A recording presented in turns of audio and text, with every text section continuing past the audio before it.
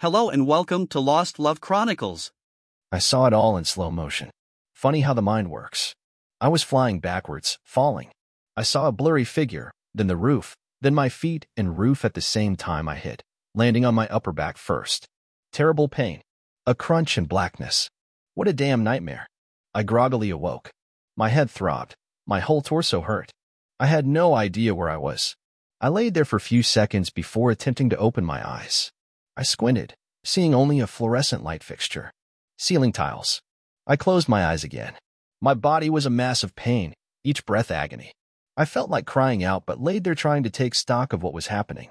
The first attempt to turn my head told me that movement of any sort was not wise. An electric shock of pain shot down my spine. I tried to look sideways without moving.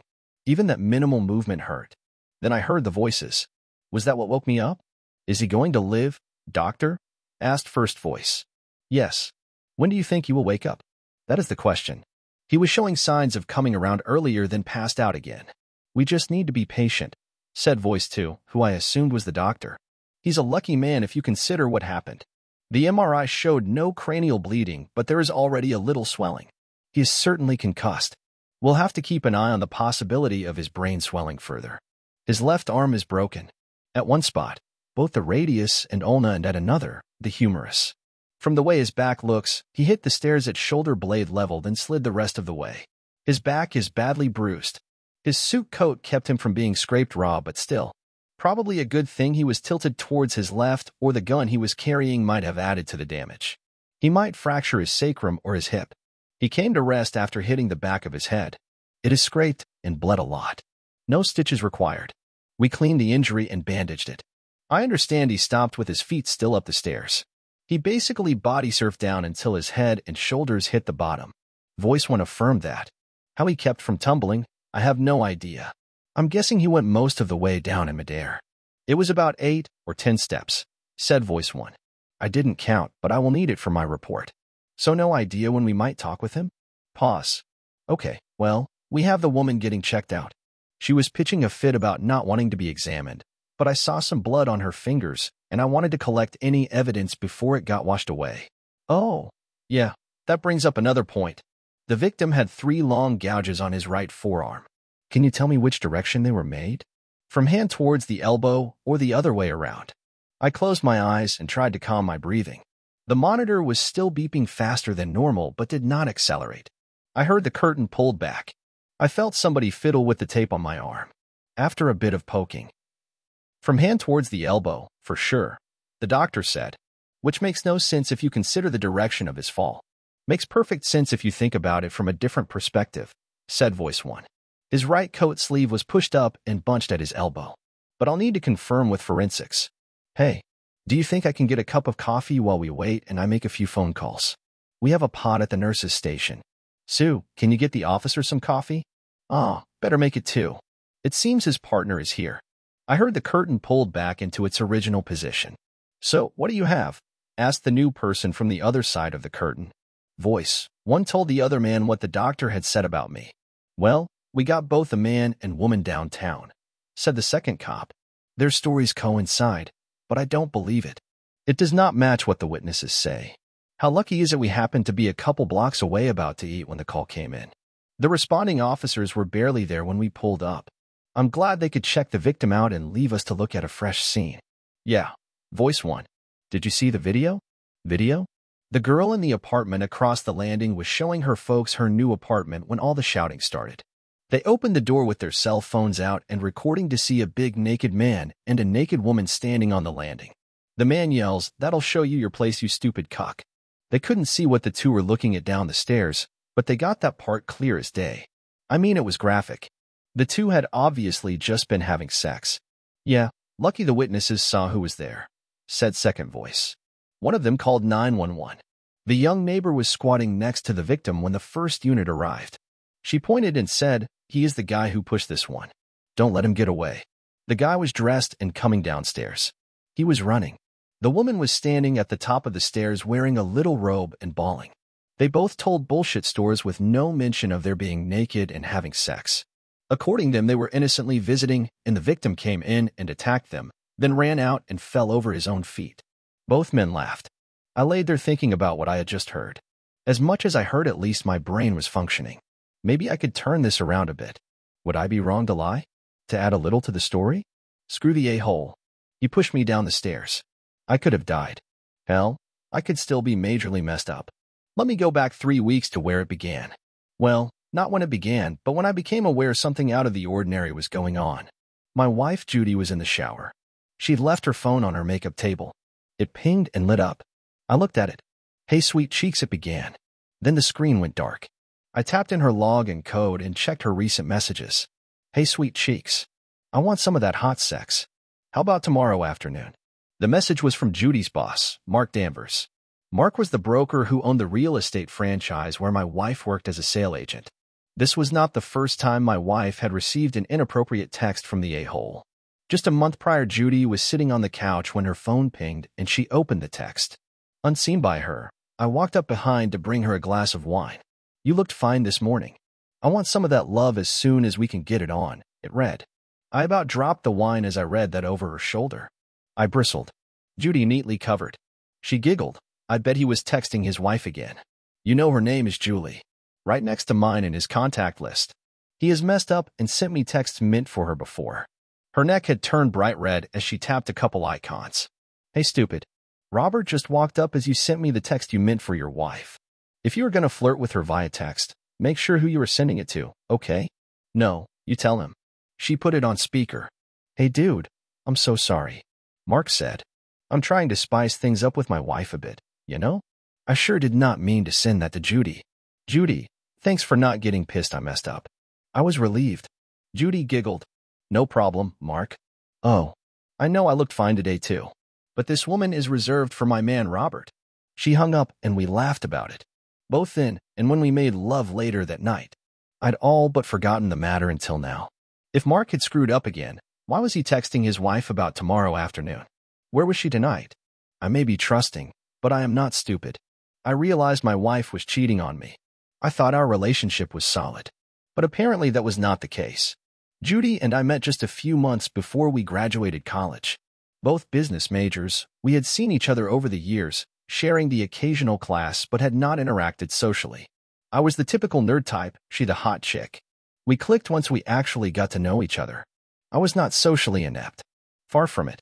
I'd had my share of girlfriends, but in my own social circle. I just was not the buff athletic dude you normally see with the hot chick. I stood all of 5'8" and might weigh 145 if I had rocks in my pockets. Not bad looking according to my sister and her friends, but just not a stud. Of course, my sister and her friends did not get to look inside my pants. I used that line once when my sister Becky told me I was not a stud in front of a couple of her friends. She was embarrassed as they laughed. I told them I packed every bit as much in my pants as those big boys they were so fond of admiring. They laughed, as did I, but I knew that what I had compared favorably from observations in gym locker rooms. My claims were validated one day when I overheard Judy tell Becky, "You and your friends tease your brother, and he teases back. But let me tell you, he packs every bit as much as anybody I've ever seen." Becky and her friends sputtered in embarrassment. It was not a large meat my wife was seeking. Money? We got by, but we're not rich. She made enough sales to pay her business expenses and have a little spending money, but she could not have supported herself on her commissions. I supported us with my sales rep job. After graduation, I had decided to continue my education and add accounting to the mix. My goal was to get my CPA and MBA and set up my own office. Working full-time, that was a slow process. To get there, I worked my butt off. My company sent me out of town to service a few distant accounts each week. I would see one client in Natchitoches in the afternoon, drive to Shreveport that night, and spend the night. See the client there the next morning and drive home. I'd have the whole weekend to spend with my wife. Now that I was aware of a possible fox in the henhouse, I began to pay attention. Mark and his wife were over a decade older. Both about 40, they had twin boys finishing high school and a third a freshman at the local university. Judy and I had barely even begun talking about raising little ones. I admittedly wanted some. After 5 years together, 4 of them married, I was ready.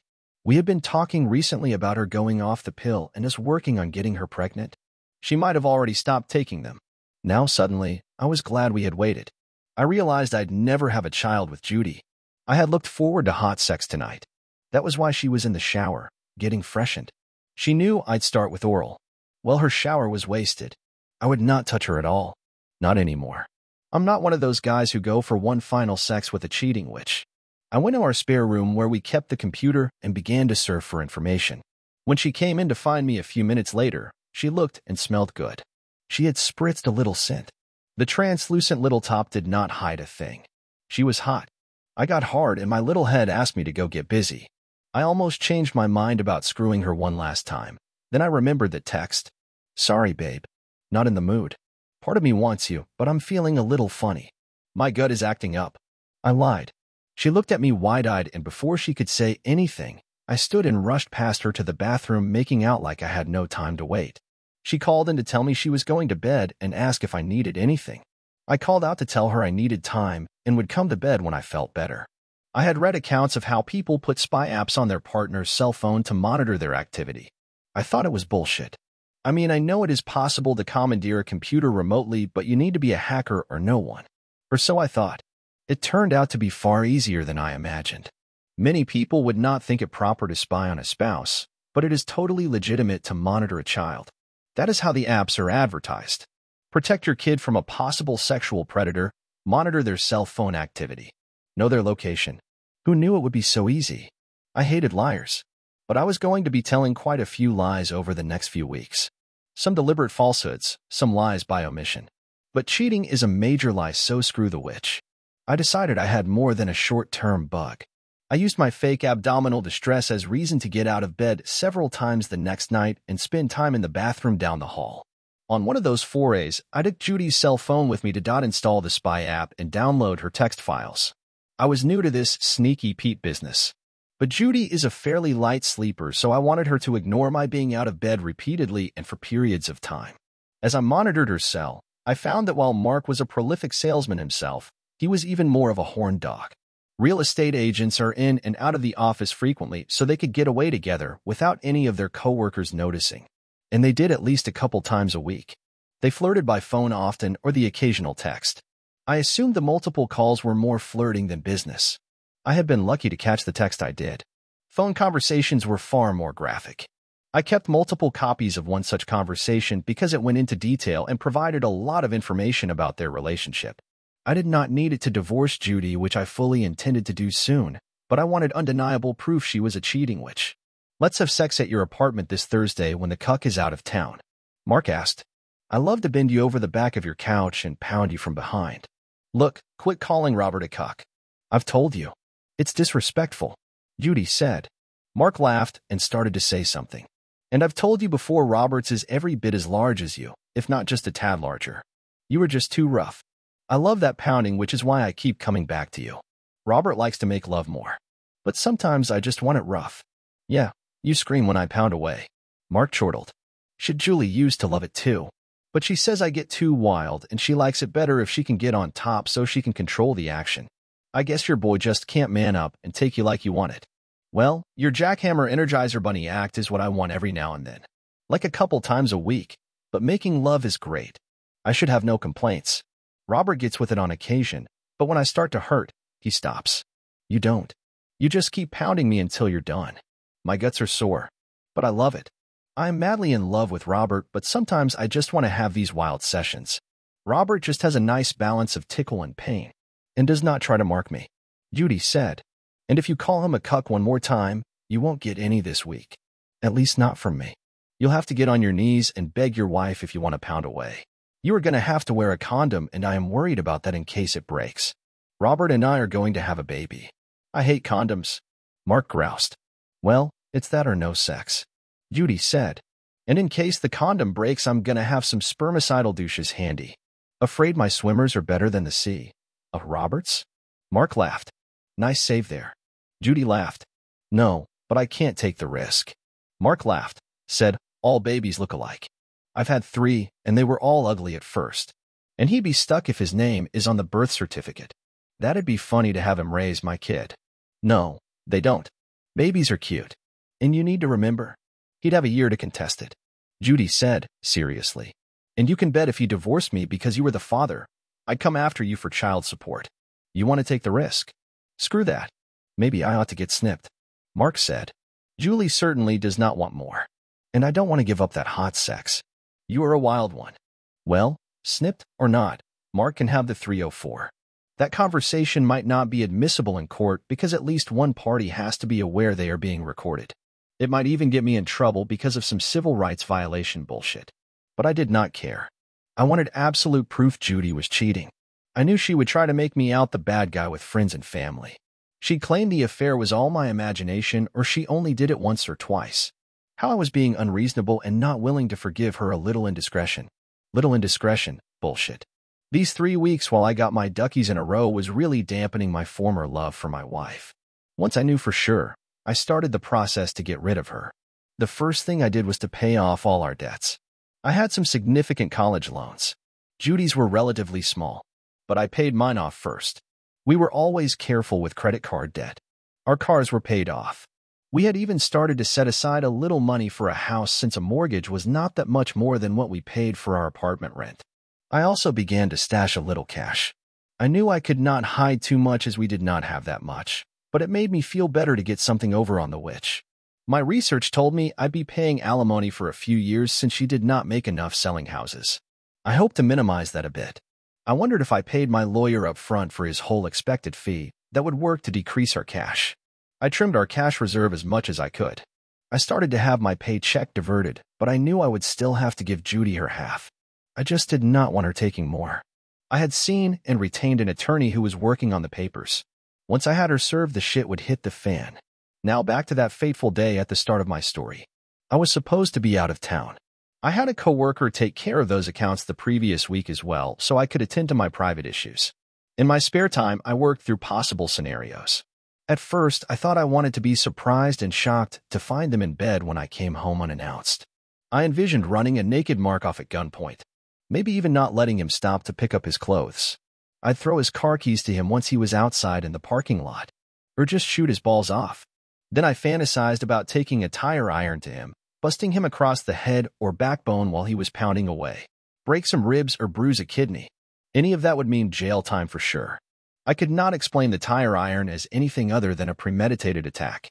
All my friends were aware I had a concealed carry permit and frequently had a pistol on me, always when I traveled. There was no way I would square off and go toe-to-toe with Mark in a fight. I was 5'8", and now weighed a whole 150, having gained a few pounds since college. Mark stood at least 6'2" or 3 and weighed 230. I know because he would brag how he still weighed the same as he did when he played college ball. That crap about standing up and fighting like a man is just that. Crap.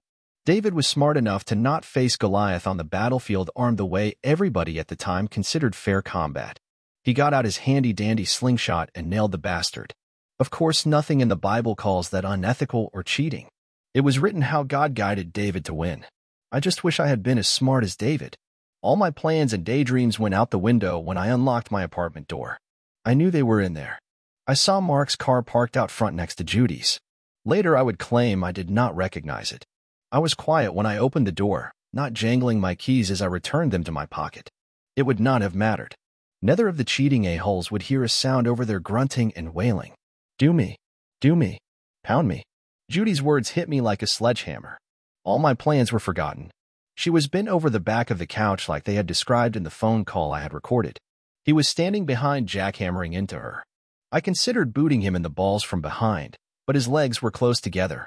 Mark was just about to climax when I hit him in the side, knocking him off the witch. "You scum sucker," he screamed as he realized what had happened. I had not knocked him that far or that hard, just out of Judy. He was fast for a big man and grabbed me by the front of my suit coat. I tried to punch him to get away and get my pistol out, but a suit coat is pretty restrictive for fast, rapid movement like that. Not like in the movies. Plus, once he grabbed me, I was going nowhere. He shook me like a pit bull with a possum. His arms were so much longer that my swings hit empty air. I started kicking, and I know at least one kick caught him in the balls. Not hard enough to make him turn loose, though. He held on. By this time, Judy had turned around. She could tell I was reaching for my pistol, and she grabbed my right arm to stop me. I realized later that was why my right coat sleeve had been bunched up to my elbow, and her fingernails gouged the 3 furrows up my forearm. I was trying to shake her off. I had not shut the door when I came in. Mark half lifted me off my feet and charged me across the living room and out the door. He turned loose when he shoved me out into midair over the stairs. I listened to the cops talking about what they knew. I quickly formulated a plan. I hoped it worked out better than my plan to run a naked Mark off at gunpoint. I moaned loudly to let the hospital staff I had regained consciousness. The doctor came in immediately to check me out. He had me wiggle fingers and toes and concluded I was basically intact, but told me to limit moving. No shit, Sherlock. Blinking hurt. The cops came in and asked if I was willing to tell them what happened. I told them almost the same story I related above. I knew my wife and her boss had an ongoing affair and was taking steps to divorce her. I did not expect to catch them in my apartment in the act, though. I told them the part how I was dumb enough to knock Mark off my wife. The part one added was what Mark said after he grabbed me. He said, "You scum sucker, I am going to kill you. If you happen to live, you'll know your place, you stupid cuck." I said. Judy grabbed my arm so I could not hit him or reach for my pistol. She said, "Careful. You know he has a gun. I can't hold him much longer. You're gonna have to do something quick." Next thing I knew, all three of us are rushing across the living room and out the door. I'm not sure when Judy turned loose, but I was so far off balance, no way could I get my pistol. Then I was sailing out into the air backwards and then hearing a crunch. I guess he threw me down the stairs. I said. That is all I remember. I hope the doc is right and I'm not paralyzed. I said. Did I feel bad about lying? About adding the part where he said he was going to kill me, or Judy telling him to do it quick? Nope. Screw both of them. I just hoped there was no evidence to the contrary. Thinking about it, I wondered if they ever videoed themselves having sex. That would be bad. Forensics actually supported my story. Mark claimed I attacked him, and he defended himself. He was visiting Judy, one of his agents, because she was feeling bad and he was concerned. I must have got the wrong idea about what was happening. Then after he pushed me away and yelled at me, I turned tail and ran out the door. I tripped at the top of the stairs, hit the railing, and fell down the stairs. Judy agreed. Just adding Mark pushed me hard to get me going. She grabbed my arm to keep me from punching Mark at the beginning. And that was how I got scratched. The investigators found my suit pants were spattered with Mark's semen, which proved I was very close to him, and there were several smears of semen and vaginal fluids on my right pants legs, which showed I had kicked him in the groin. I was facing him at the time, not running. They did not initially charge Mark with attempted murder, but did with assault. Mark posted bail. He did not have the full amount, of course, so he used a bail bondsman. The 10% charge would still cost him $5,000 out of pocket. I wondered if he felt the piece of bum he got worth it. I would not know about any of this for a while. Even my brothers conspired to not tell me everything they had heard until the doctors said I was out of the woods. They wanted me to remain calm. Shortly after I made my statement to the cops, I had an episode and passed out.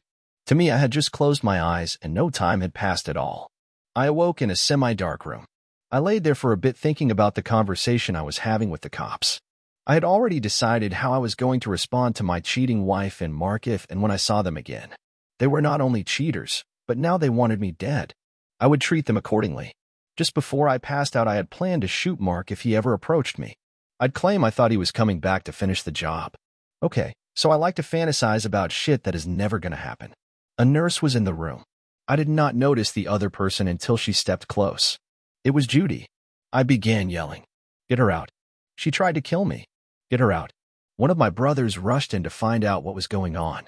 Judy was shocked and began crying. No, no, no, she wailed. I did not hurt you. I love you. You helped the a-hole throw me down the stairs. I yelled. They ushered Judy out. She was bawling and protesting the whole way. Okay, so I was being a prick. I did sort of want to talk to her. I wanted to hear her explain how she wanted rough pounding sex so bad, she would go look for it somewhere instead of talking to me.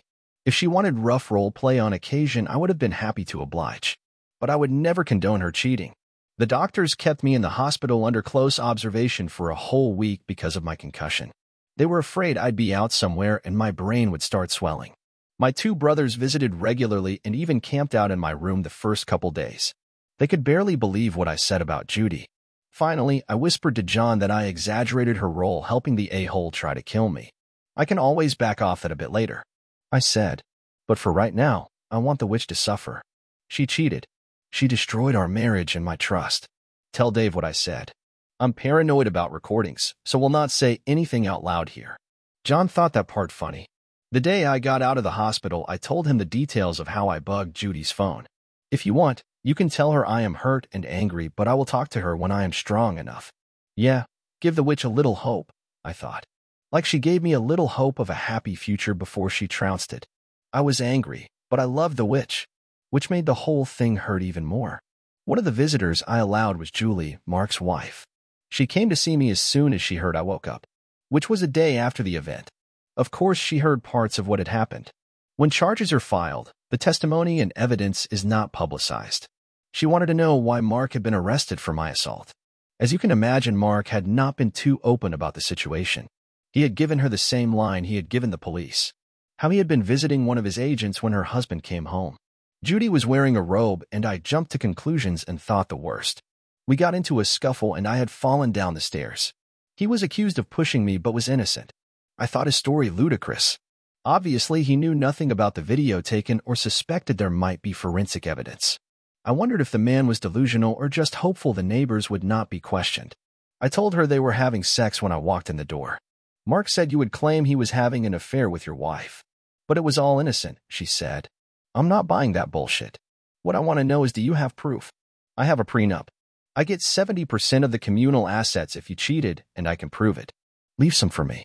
I plan to sue him for whatever he is left after his criminal trial.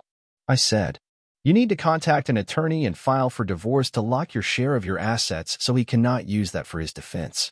I have an audio recording of them talking about their affair, plus copies of a few texts.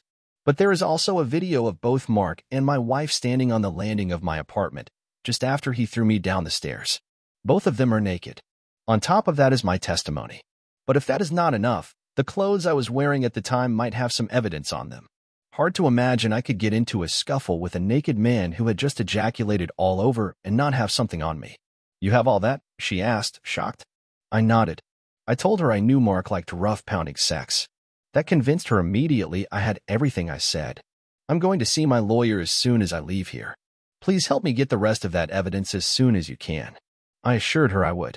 Julie, I don't think either Mark or Judy realized just how much evidence there is against them. They told a lie and are sticking to it. They told the cops I misjudged the situation and overreacted, and that is what got me hurt. I'll be willing to bet Mark is out there right now doing as much damage control as he can. He might be hiding money, but from what I understand, you can get that back. Hopefully, you can fix it so whatever he forfeits to the bail bondsman is taken out of his share and not yours. She gave me a hug and wished me well before she left. I had met her before when Mark had parties for his agents like at Christmas and other holidays. She was nice. She did not deserve the shitstorm coming her way. I didn't either. The day after I got out of the hospital, I was sitting at my family's fishing camp. I planned to take as much medical leave as I could. Then I would burn my vacation time. My boss knew the situation and told me he was working on a way I could work remotely a couple hours a day as I recuperated and still draw my regular pay. I thought about how I lied and compounded their offense of cheating into a crime. Then I reconsidered. I did take a backwards tumble down a stairway. It was not due to my own clumsiness. I was pushed forcefully. Maybe Mark only wanted me out of the way so he could get his pants on without getting shot, but I really did not care. I was going for the jugular or his balls. That morning I was very busy. I canceled our credit card. I left Judy her half of the balance, which was not much since I had paid our debts. I had not wanted to tip my hand too early, so I waited. Now it was time to finish it. I might have to pay it later, but for now, I could make things as uncomfortable for Judy as I could.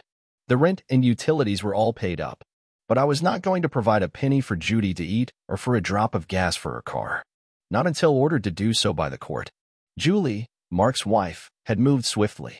Despite my thought he might try to hide money, he apparently thought his line of bullshit was enough, and he had nothing to fear.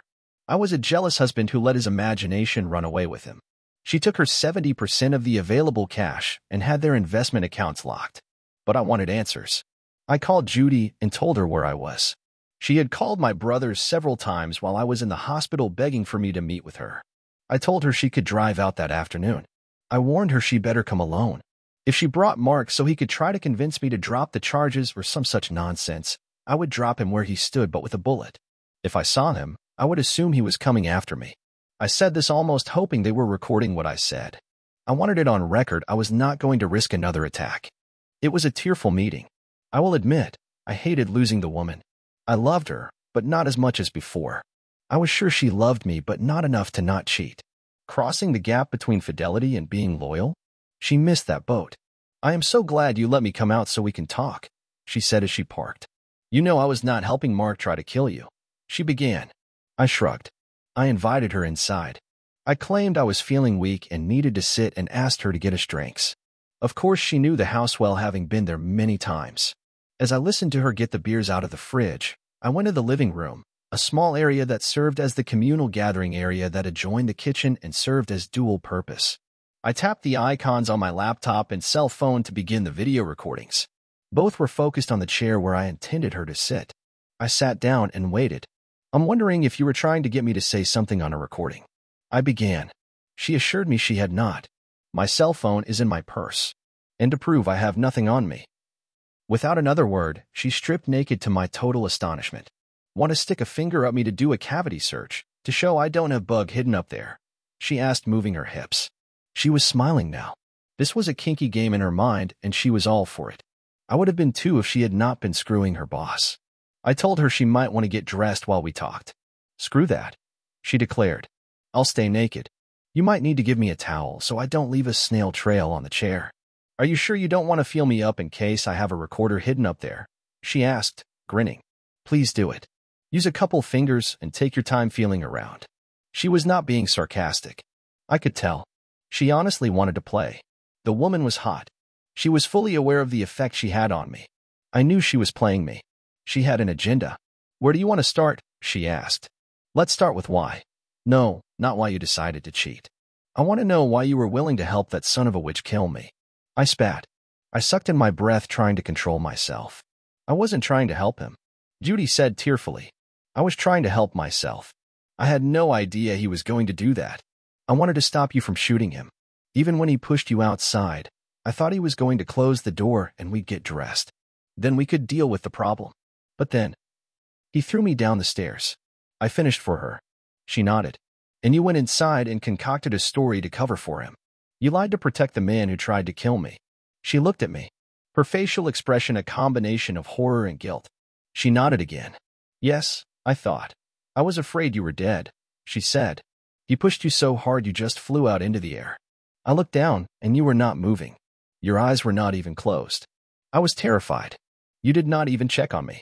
The police told me when they arrived Cheryl from next door was kneeling next to me, but you were up on the landing in a robe, just crying, I said. You went inside, the a-hole got dressed, and you put on a robe. I guess you made up a quick story about how I came home to find you in a robe with your boss. He had just come over to check on you because you called in sick. I got the wrong impression and attacked him. He defended himself, and when he came at me, I ran like a chicken, tripped, and fell down the stairs. All an accident. I scowled. No mention of how I found you guys having sex. I did not describe it that way, Judy said. Then she paused. How do you know that? What we said. Because the cops interrogated me. I said. Two people told one story. I told another. I had a head injury, so they wanted to make sure I could not have misinterpreted things. I noticed they just charged Mark with assault, not attempted murder, yet, I thought. Tell me why you lied your bum off for the son of a witch. Helping get him get off. I was scared. Judy declared. I'm sorry. I did not know if you were even alive. Mark told me that if you had a head injury and were still alive, you might not even remember how you got hurt. We heard the sirens, and I did not have time to go get dressed. I just had my little robe. We made up a quick story and went out. Mark thought he might get away. If he did, I was going to say it was you, and I having an argument, and you tripped. There were so many holes in her story. I did not even mention Cheryl from next door, and her parents were at least witnesses to her and Mark standing nude on the landing, if not the actual assault.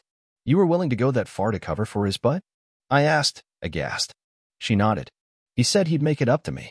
But if the truth came out, he would lose everything and we'd both go to jail. Him for throwing you down the stairs and me for helping cover. Judy sobbed. If you were alive, it would be your word against ours. We were doing anything. So we had to keep up the lie even after we found out you'd be okay. Mark kept saying maybe you'd have amnesia. You remember everything, don't you? Every detail. I said. You were talking about him losing most of his money because of the prenup with his wife, aren't you? You know I already told her what I saw. She needs proof to invoke the prenup. Your word is not enough. Judy said.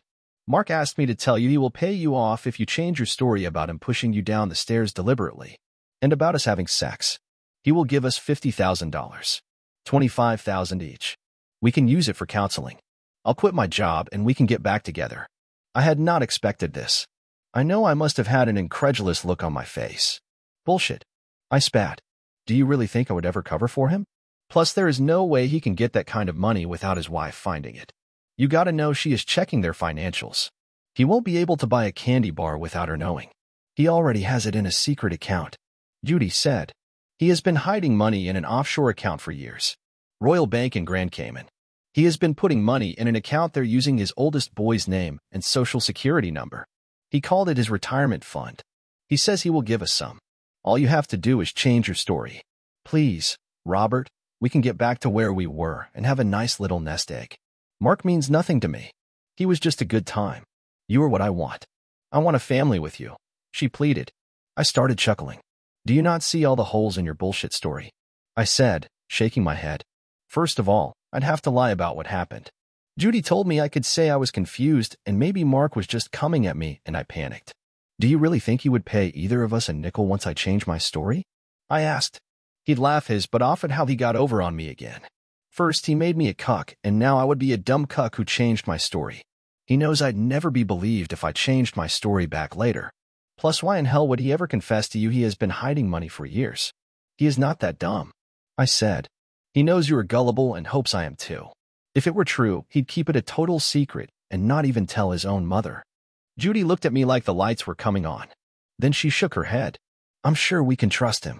I told her before I even considered something like that, I'd have to see the bank transfer including the right routing and account numbers and bank name, proving the account exists. And then I might consider letting him go for 100,000. Okay, now for part 2.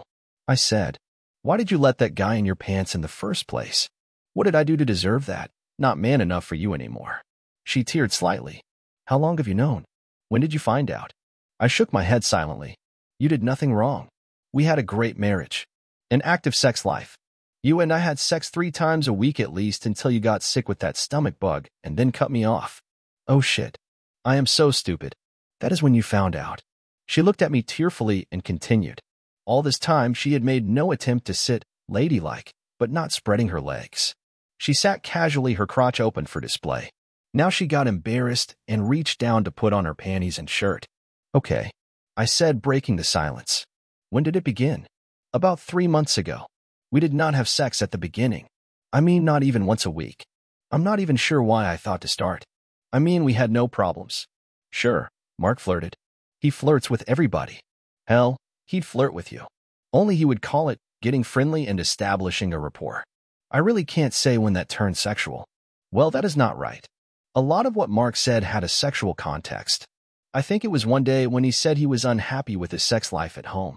He hinted he wanted to talk to somebody, and like a fool I listened. I know now where it led. It was a trap. I'm not sure Mark intended it as a trap or not. Thinking about it now, I wonder if he did it with other girls before me. But at the time I found it arousing just to hear him talk.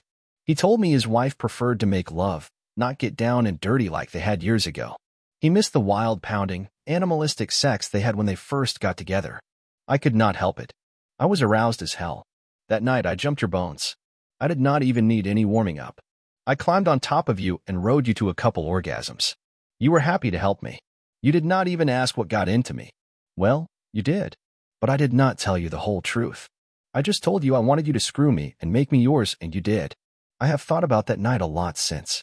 Just the memory of that night has me on the verge of climax. Judy paused to see if I'd take the bait. As much as I really wanted to, I sat in my chair clenching.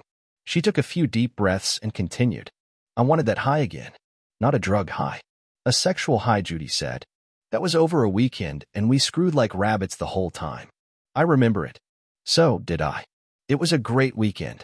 My wife was all over me. We did nothing but have sex and then rest and eat a little so we could screw more. The next week Mark and I talked. I did not tell him about us screwing our lights out. Not at first. He told me he got one good hard sex in and Julie wanted the rest to be sensual lovemaking. I was aroused enough I did what I swore I would never do. I talked about us having sex.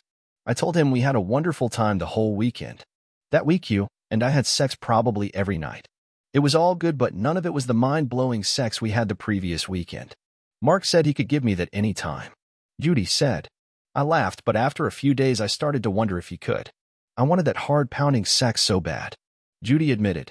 The more I thought about it, the more I craved it. You did me hard during that weekend we had. Mark and I had shared stories up to that point, but had not touched. Finally, one day after Mark all but begged me, I offered to let him try to get me off. That was my downfall. Judy offered quietly. Mark does not make love. He screws like a demon or does nothing. I did not care about what he likes after the first time we were together. I did not kiss him, blow him, or do anything else. I let him have me. He pummeled me. There was not a bit of making love in what we did. And you got off on it? I accused. Judy nodded.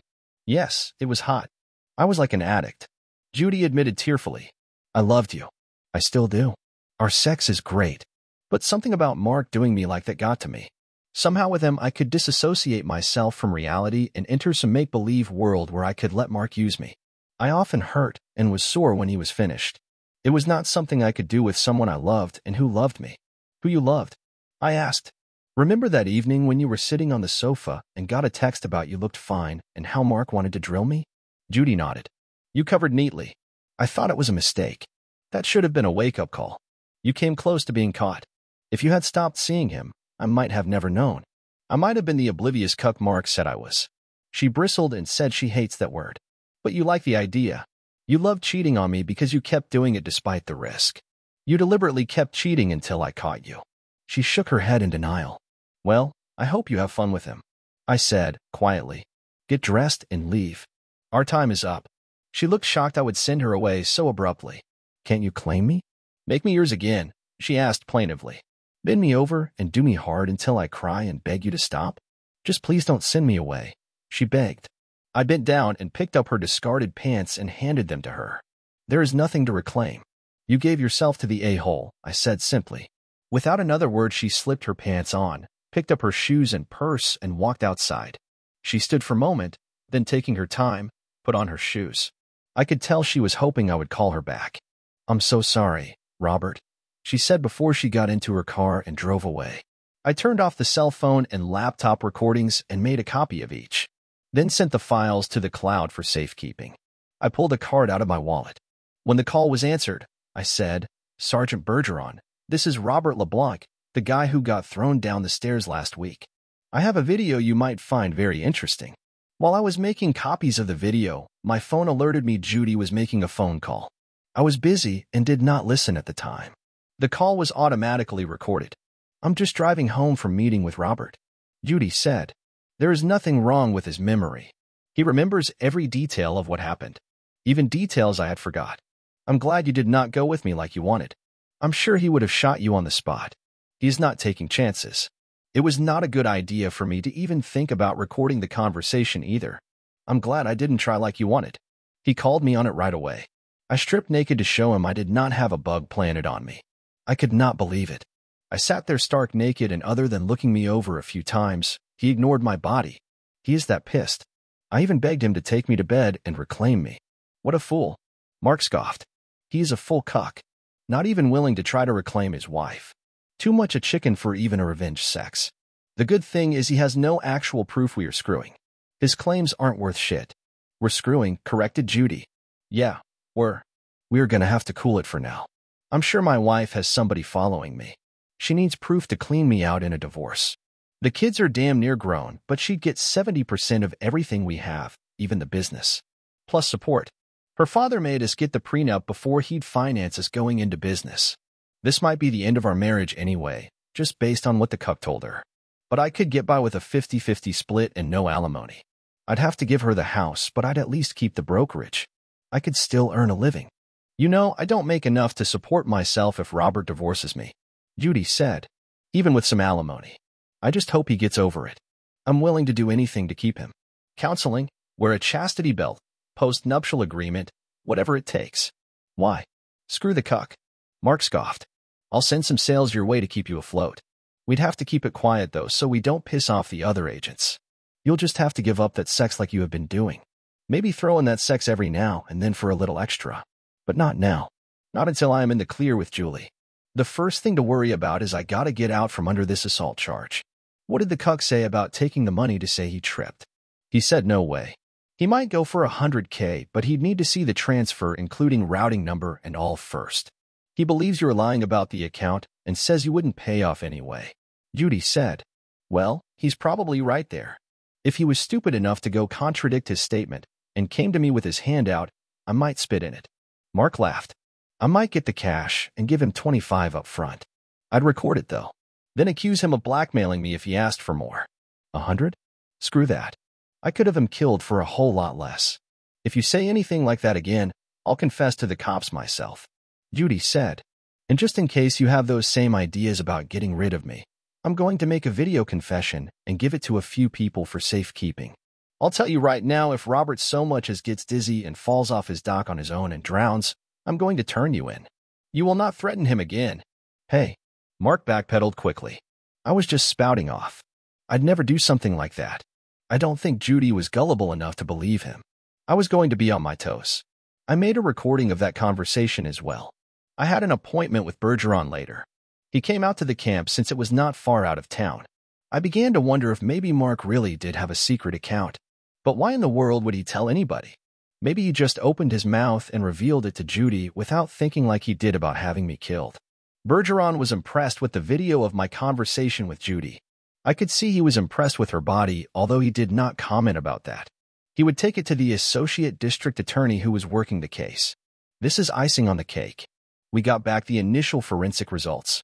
You had spatters of semen on your pants and a smear of semen and vaginal secretion on your right leg. We'll have to compare that with their DNA before the trial, of course. But who else would it be? We also checked out the sofa and the carpet where you said they had sex. Sure enough, matching spatters. Even a few towards the door. I guess as you two scuffled, he dripped a bit, and as he struggled with you, it spread. The good thing is it shows you got into it with him a full 12 feet from the door. That plus the 3 feet from there to the top of the stairs further supports your story. I'm sure we will be upgrading the charges against him to attempted murder.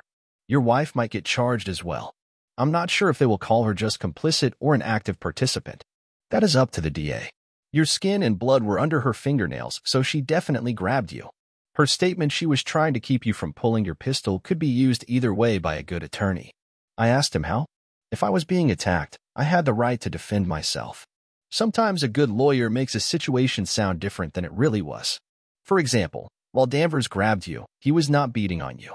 He is a big man who likely would have beat you to a pulp, but had no weapon. You could not know he might throw you down the stairs.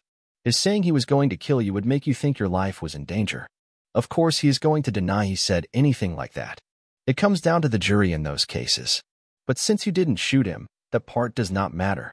I'm sure he cannot say he was afraid for his life because you had a gun and threw you down the stairs to defend himself. But don't be surprised if his lawyer tries something like that. I've seen some wild shit attempted to cast doubt. I got a call from my father-in-law that evening. He had heard I had been hurt but had been released from the hospital. He apologized for not coming to the hospital while I was there. He and my mother-in-law had been on a cruise for the past 10 days. Their flight back had just arrived. They were now on the road returning home. We have not been able to get through to Judy. We had 3 messages when we turned our phones back on. The first saying you had fallen down the stairs and you might die. One later saying you would be okay. And the last one saying you had been discharged from the hospital. You are doing okay, right? Bill, I hate you to hear it this way, but those messages do not tell you the whole story. I said, I like the man. Both he and his wife had been good to me. I did not fall down the stairs. I was pushed, virtually thrown. Judy's boss tried to kill me. I caught them having sex in my living room. It is going to be a mess. To say he was shocked would be an understatement. I heard him relate what I'd said to Sandy, my mother-in-law. I could hear her wail. Look, you need to have a talk with Judy and hear her side. Needless to say, I am not at home. A few moments later we hung up. I needed to get the ball rolling. I called my attorney first thing the next morning to check on the status of the divorce paperwork. The papers were ready to serve Judy. He only needed to know where she was. The process server had called the real estate office and checked my apartment, and Judy was at neither place. Bergeron called to say they had arrested both Mark and Judy as soon as they got to work this morning. He had taken the audio and video files I provided to the associate district attorney the night before. The DA had apparently stayed late and got all the charges filed. The assistant DA wanted to see me in his office. I wondered why. Bergeron went with me. It turned out he wanted to caution me about my talking about the bribe to change my story. He said it could be construed I was willing if the price was right. I assured him Danvers did not have near enough money to buy me off or get me to settle. I wanted the bank information so I could pass it along to Julie Danvers. I told him I had already called Julie to tell her about the alleged secret account and she was going to have her lawyer look into it. That satisfied him, but he still had me write a statement to that effect. Look, best to leave the investigating to others. You don't want to get into trouble. We can't use the audio recordings. We can't even use illegally obtained information to further an investigation. It is called fruit of the poisonous tree. But you got a lot of good stuff on video, and that is legal because you were in it. Mark Danvers was charged with attempted murder.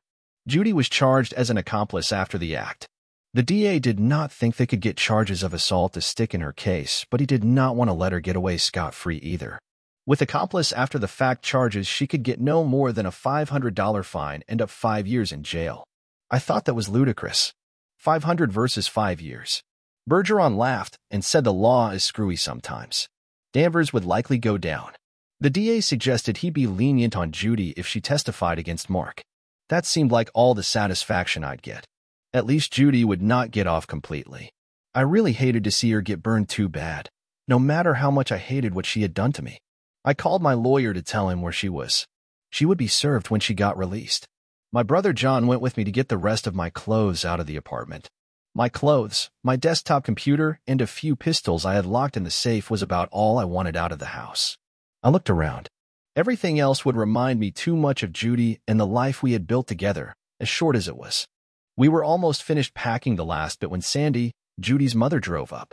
We were stacking the boxes on the landing. Crying, she grabbed me in a big hug. I cannot believe my daughter would throw away what she had for a little sex with somebody else.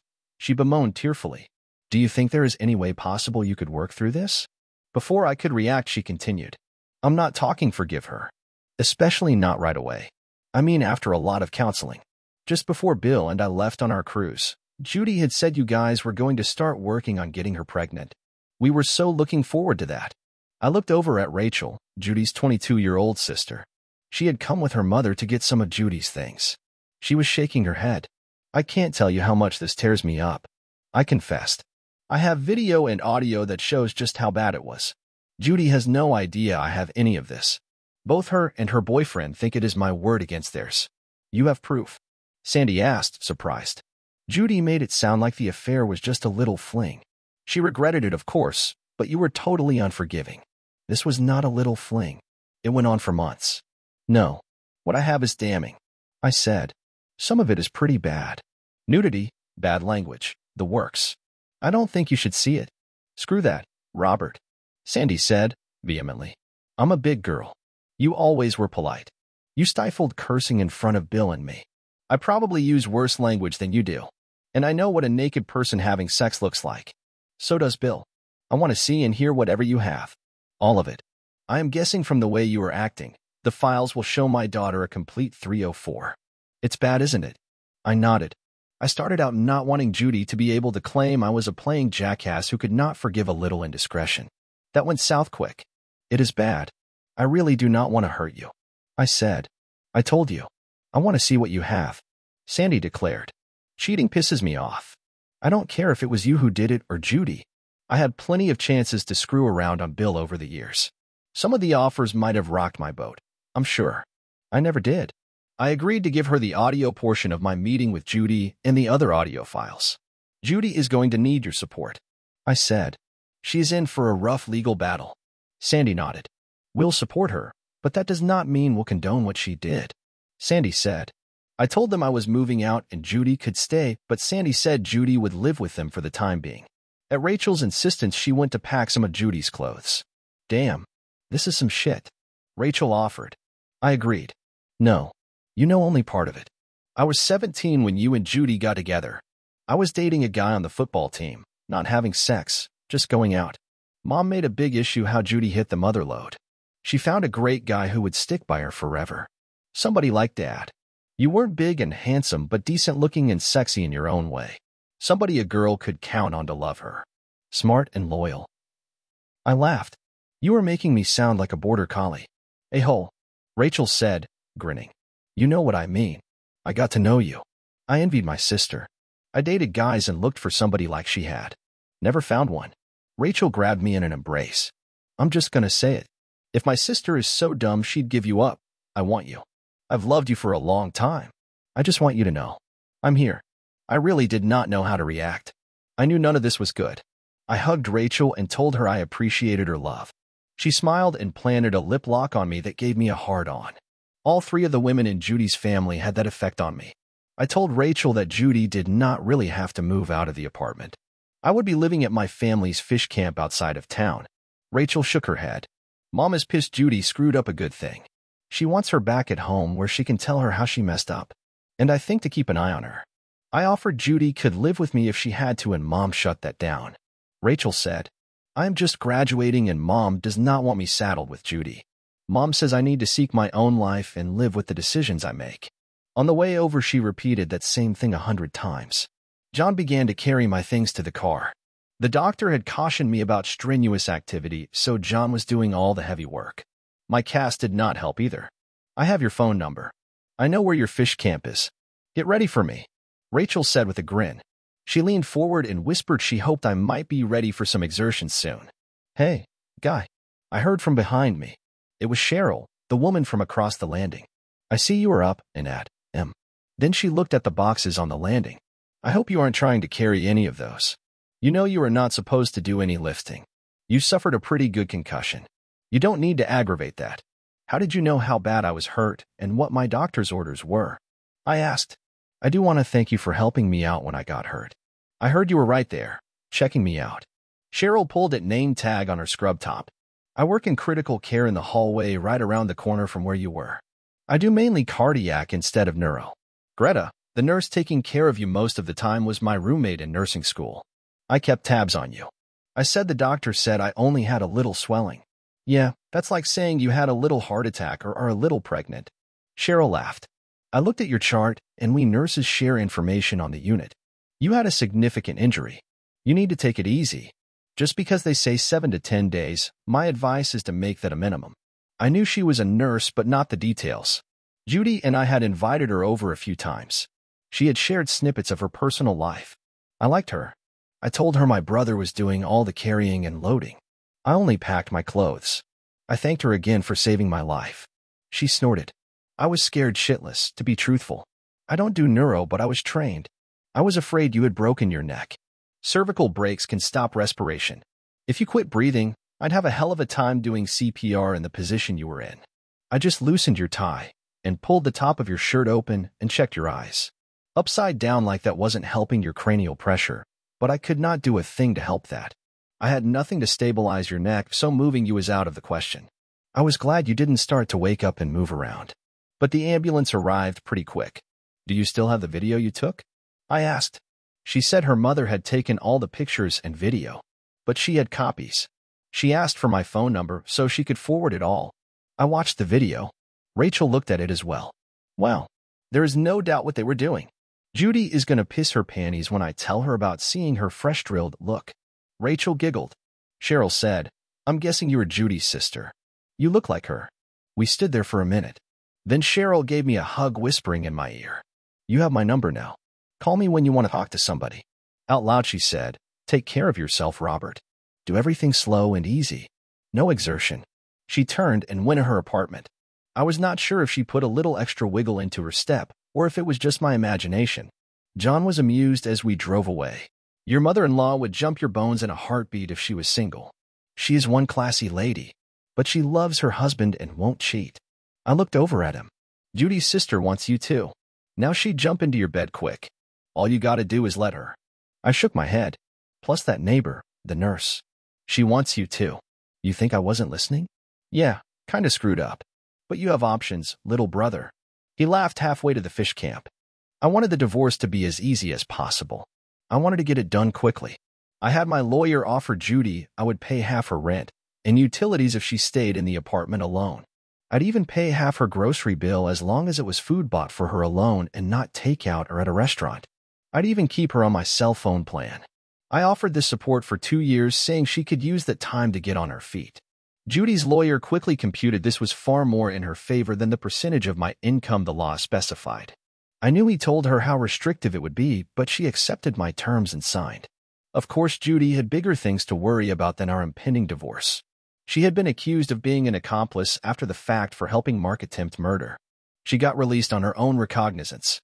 She had not been charged the first time, only questioned. Mark Danvers did not fare so well. The charge of attempted murder called for another bail to be set and a percentage paid. Mark only had a little cash available. Julie had taken her 70% of their cash and sealed their investment accounts. He could not touch any of that money. He did not have the $10,000 to pay the bondsman fee. His lawyer was trying to get him a signature loan. Apparently, having the community assets locked in a divorce made it difficult to use as collateral. I laughed, imagining him stewing in a jail cell. Mark considered himself a mover and a shaker. Now he was being moved and shaken. Julie was as vindictive as me. I had told her about the alleged secret account in the Caribbean under her son's name. She said she would check it out. To my surprise, the secret account really did exist. Julie's lawyer confirmed it, so he, Julie, and her son flew down to get the money. Her son was not on the signature card, but because it was in his name, he could transfer the funds. I would have loved to be a fly on the wall when Mark found out his hidden money was gone. Because it was in his son's name, it was not part of the community property. To make things worse for poor Mark, he would soon be facing problems with the IRS. He did not follow proper procedure for gifting minors. However, it worked out, and whoever paid the taxes, Mark would never get a penny. I loved it. Julie told me later her son split the money evenly with his two siblings, funding their college funds as well. The Danvers boys were honest, at least with each other. Justice is slow. My divorce with Judy was over months before her criminal trial. Her trial was linked with Mark's. She was accused of helping him hide his part in my attack. Julie had seen to it his resources were limited. He still had his 30% of their community assets, but that was not much. His real estate agents were ready to quit on him because of his ruined reputation. Julie got Mark to agree to sign off and sell the franchise. She could have forced the issue, but him signing expedited things. As part of that agreement, he gave up the right to start another brokerage within 50 miles for 5 years. I loved it. He needed the money for his defense, so he agreed. While we waited for the criminal trial, I propositioned Julie for a little roll in the hay. Her initial response was to call me a sick mother F. Then a few seconds later she grinned and said, "You really want to stick it to them, don't ya?" We laughed about staging a fake video, but then she said if she did anything at all she'd go for the whole enchilada. In the end, we decided against it. The week before he would get the money to make bail, she went to visit him. I went with her. We talked through a plexiglass window. He asked why I was there, and Julie said because I deserved to be. She winked at Mark and grinned.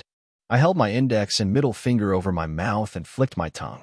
Then subtly, I pushed my index finger through the circle made by my other index finger and thumb. Mark glared and turned red. He paused a few seconds before he reacted. I thought he'd get angry, but I was astonished by his actions. He went apeshit. I found out later there are many rules when in lockup. One of the main ones was about losing one's temper. Mark picked up his chair and swung it repeatedly against the plexiglass window. He was immediately, and I'm sure painfully, subdued.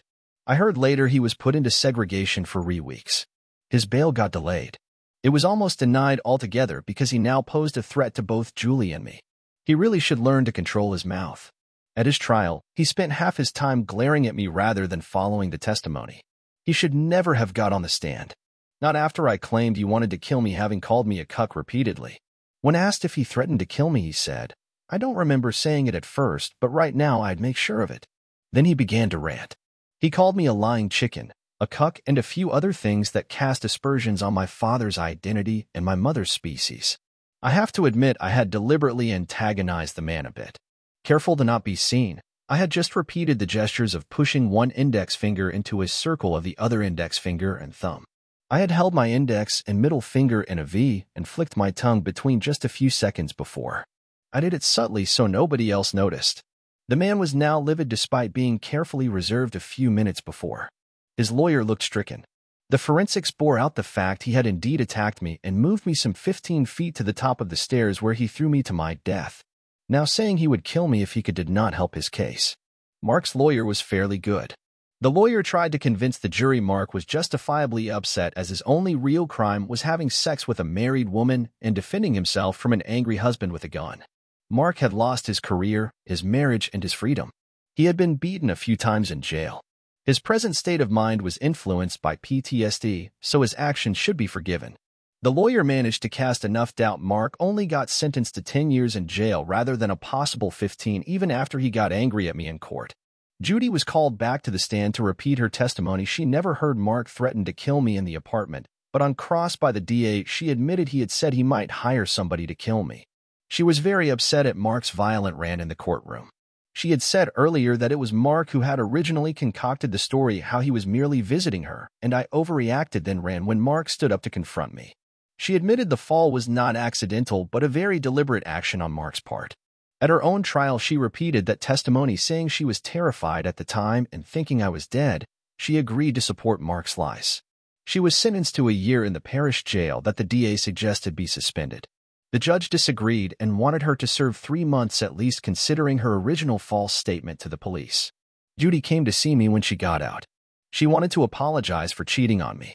We had not talked in private since the day we talked at the fish camp. I also want to thank you for not spreading the video you took when we talked. It was bad enough you gave Mom the audio portion. I was a 304 to strip and beg like that, but I wanted to be your 304. Mom gave me a little crap about that. But she really read me the riot act for cheating on you and destroying our marriage. It was bad enough just knowing what I did, but she saw the video Cheryl's mom took.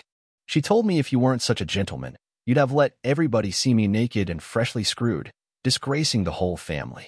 As I knew she would, she asked, "Is there any way we can get back together?" I was hoping with counseling or a postnup. Well, it would be a prenup now.